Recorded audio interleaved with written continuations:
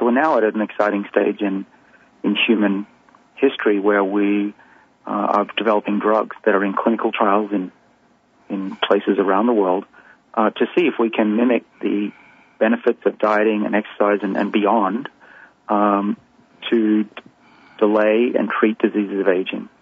Now, this relates to space travel because we now believe we understand how to boost the body's defenses in general, and that includes defenses against radiation-caused DNA damage, which is, as you know, a real problem out in space. And so what we did was we just published a science paper and showed that by manipulating these genetic pathways, we could increase, at least in mice, their protection against DNA damage, and in fact take an old mouse and make it young again with regards how their tissues can survive things like DNA damage. And so we proposed to NASA that we could, instead of shield the spacecraft with lead or 10 meters of water to block the cosmic radiation, we could instead give a little pill every morning to the astronauts on their way to Mars, and that would be even more effective at preventing the DNA damage that is undoubtedly going to happen. In our 9th newsletter, we shared some news on space travel to the International Space Station scheduled for next year. We also talked about a recent NASA study on discovering the surprising key to astronaut health in space. Space travel seems to accelerate aging, and so NASA is trying to find a solution. Dr. David Sinclair is working with NASA on the issue, which he mentioned in a couple of podcasts we listened to, although there is not much information about it. So we decided to investigate and let you know what we found. NASA iTech is an organization that identifies and searches for cutting-edge technology being developed outside of NASA that solves problems here on Earth, but also has the potential to address the challenges facing the exploration of the Moon and Mars. In December 2016, Dr. David Sinclair teamed up with Dr. Lindsay Wu of the University of New South Wales to win NASA's iTech competition. The pair of scientists' biological solution beat out the creation of 300 others in the competition. The proposal was to use NAD-boosting molecules as a potential treatment in cosmic radiation exposure during space missions. The NAD-boosting molecule they suggested was nicotinamide mononucleotide, or NMN.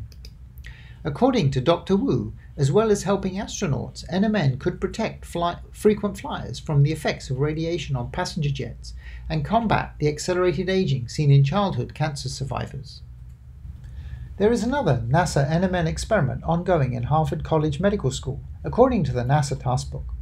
The research title is Nicotinamide Dinucleotide Boosting Strategy to Mitigate Musculoskeletal Loss During Space Exploration.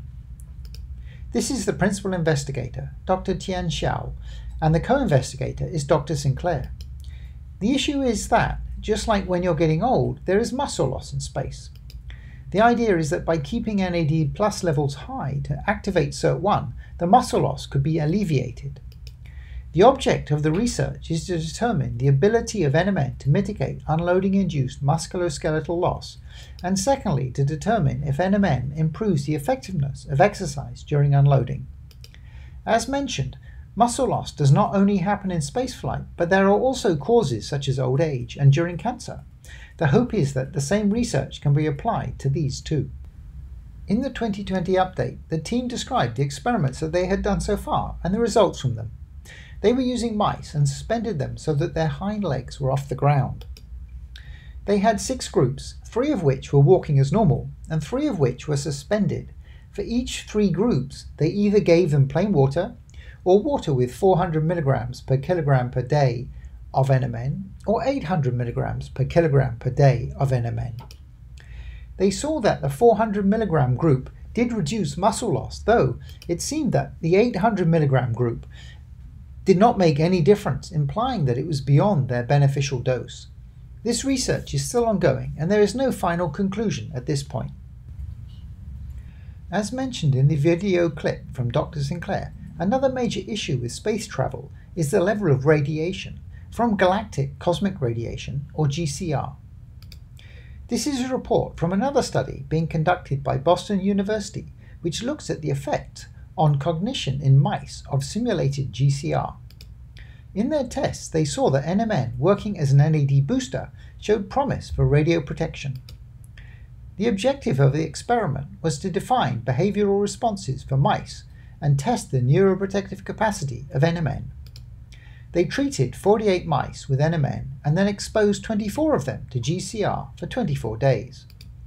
They assessed the learning and memory, anxiety and motility, and dominance and aggression. In the results, they saw that learning and memory and anxiety and motility were unaffected. However, irradiated mice were more aggressive and dominant, and it was found that NMN did reduce this effect by 90%.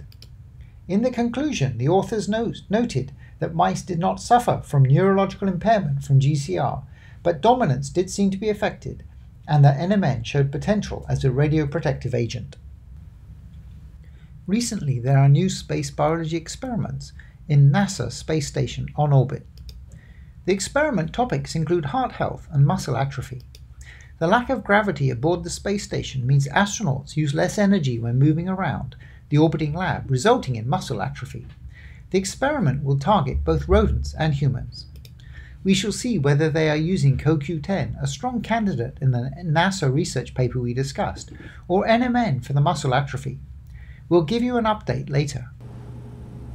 Thank you all for watching. I hope that you found the video informative. Please do hit the thumbs up button, subscribe to our channel, and hit the bell button for new video release notifications. It encourages us to continue to create more videos about anti-aging and extending healthy lifespan. Thank you so much for your kind support. I wish you all well and will speak to you again soon.